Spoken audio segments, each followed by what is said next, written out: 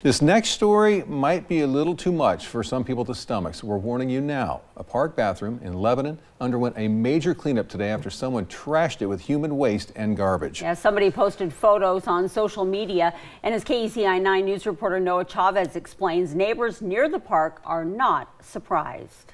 I've seen quite a bit of that, the immediate reaction is how would you let anybody go down there and play, like kids especially, go down and play in the park?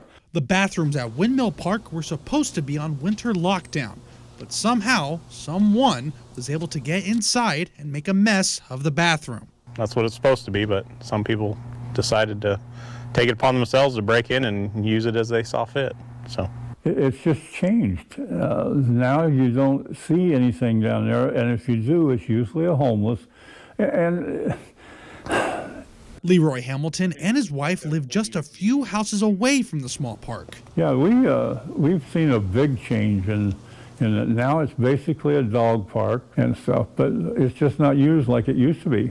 With the park being only a few blocks away from the high school, neighbors say there was always a constant stream of high school students coming to this location, along with some questionable individuals. And they just, they painted the building, the table, you could not let your small children go down and look at that table. For the Hamiltons and others living nearby, this recent mess in the bathroom unfortunately doesn't shock them. What we're seeing now is just not my country, 'tis of thee.